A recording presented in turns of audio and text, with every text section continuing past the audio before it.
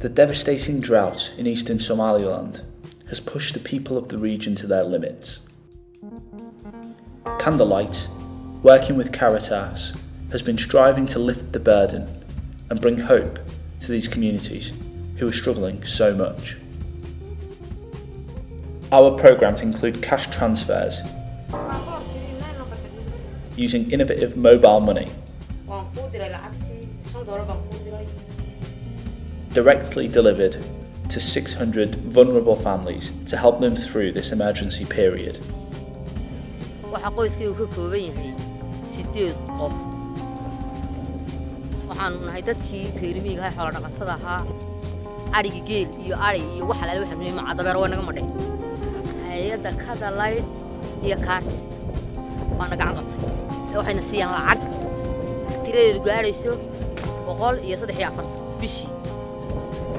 Waxaanu siisanay raashin. Baahidii faraha badnayd abaartu nagu samaysay way naga jabtay.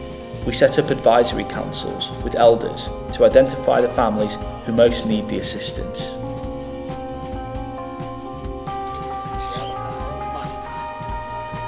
Waxaan ku xirnay dadka sida baahiyaha ay u kala jecel yihiin ilaa 5 baahiyood ilaa 5 qodob.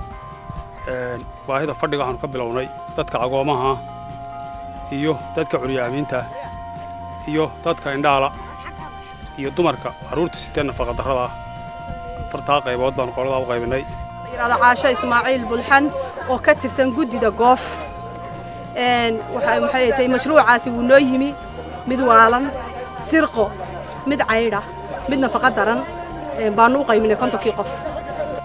This money has acted to bring untold beneficiaries back from the edge. The lack of facilities in some of these villages has contributed to the crisis they face.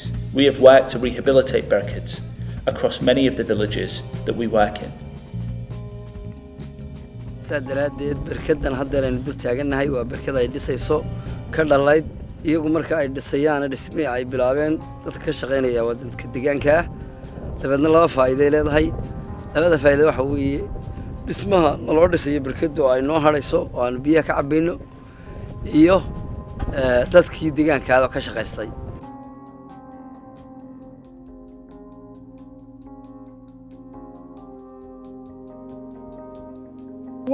shaqadii aan noo qabateen waa ku mahadsantii waxba waa samaysan kari weyno dee waqti baa nagu dhacay xoolii baa naga baxay abaar baa annaga oo iska tabcaanaya alla noo kiin kari waa mahadsantii. When people fall out of pastoralism and into IDPs, there are many varied needs. We deliver non-food items, like blankets, jerry cans, that help people adapt to a new way of life. But we also deliver hygiene kits and wash training. Our nutrition training to young mothers and nutrition packs has also been a major success, helping many families recover and progress after the trauma of the drought. At Candlelight, we have also been trying to change the environment, rehabilitating it and making it more resilient in the future.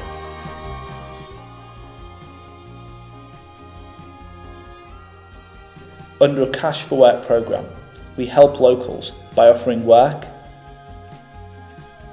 qolada kale ee ka shaqeysa xoogana waxaanu ka qaybanay iyagana si reeru xoolo uga baxeen ninkii inuu soo shaqo tago xoogii ku soo shaqo tago si uu markaa baahidii u daboolo reerka. And we are changing the landscape by making contour bands, gully repairs and water retention ditches. With the help of Caritas, we at Candlelight have been able to make a change in the villages we have worked across.